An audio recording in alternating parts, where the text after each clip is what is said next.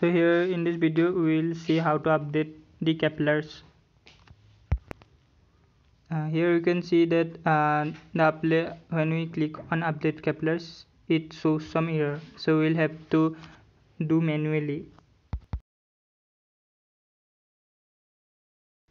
We will have to find the location where the WxtoImg is installed.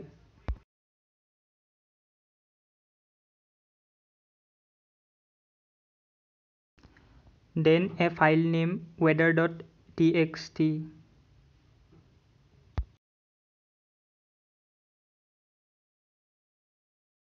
We will have to copy it and paste it in a location where we can open it and edit it.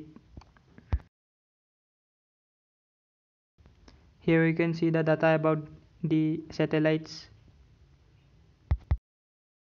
So this website is called ClearTrack, from where we can find the data about the NOAA satellite. When you click on NOAA, it will go on a page where we can see this data.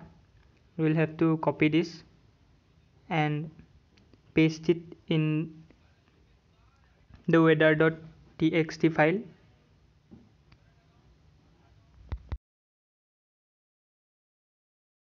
Then we will have to save it.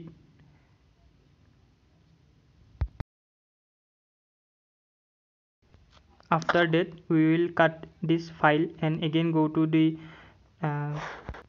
folder where the WxtoImg is installed, and we will paste this file and we will click continue.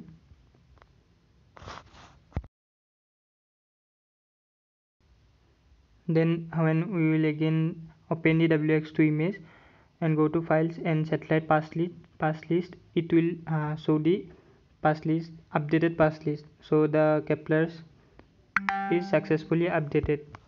Thank you.